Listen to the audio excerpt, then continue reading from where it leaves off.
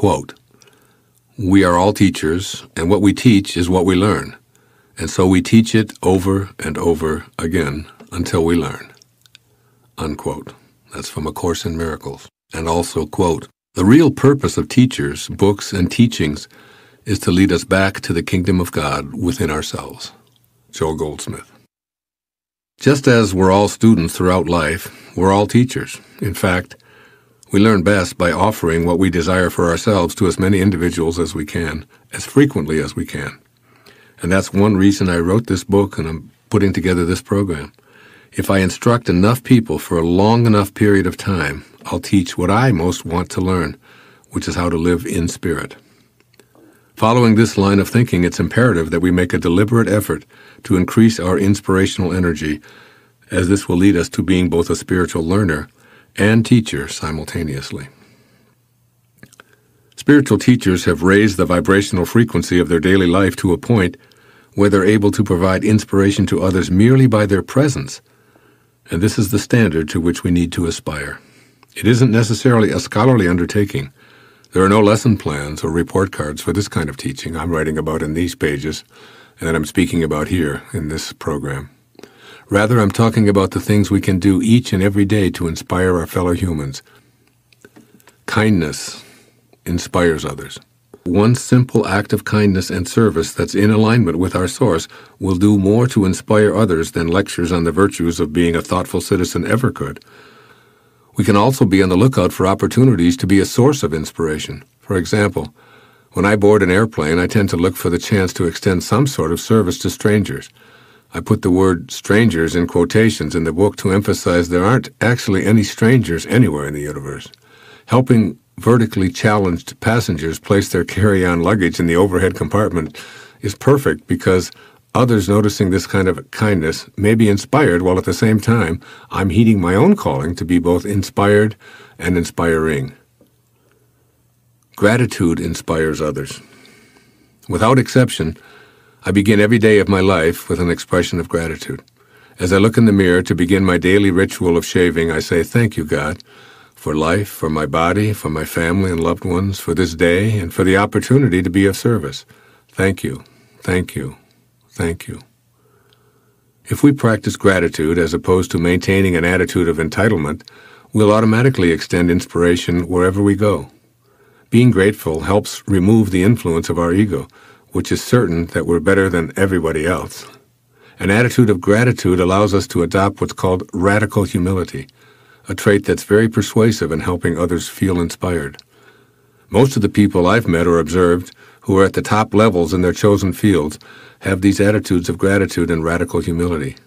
After all, when so many high achievers reach for their statuette or championship trophy, they often say, "First, I'd like to thank God."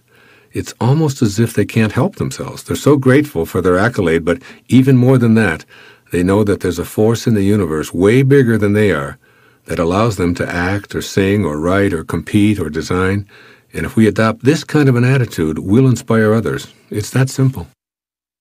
Generosity inspires others. It doesn't matter if we call it God, Krishna, Atman, Allah, the universal mind, Ra, Yahweh, or even Anna or Fred. I think we'd all agree that the all-creating source of everything is the most generous being there is. Along with life itself, it offers us unending abundance in the form of air, water, lungs, heart, kidney, liver, and all we need to sustain life. On just this one tiny planet hurtling through space, whatever name we want to call it, it provides the ability to feed all of us and dispose of all of our waste, which then gets used to fertilize new life and then repeats the process over and over and over again. And remember, this is only one planet in an endless universe of heavenly bodies. Talk about benevolence. Generosity is obviously one of the ways to be more godlike. I know that I'm inspired when I see evidence of it on the part of others.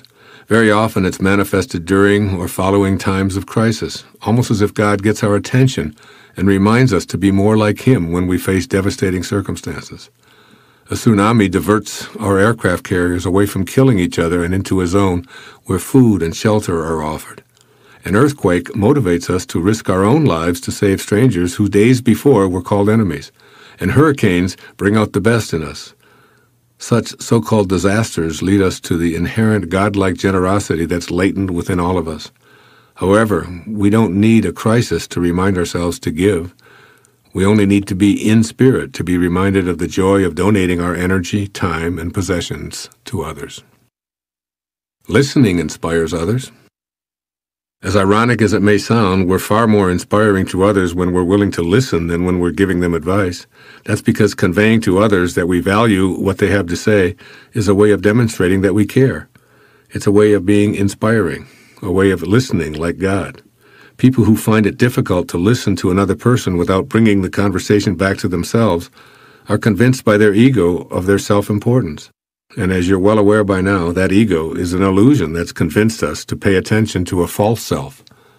There's no higher compliment than to be told we're a good listener.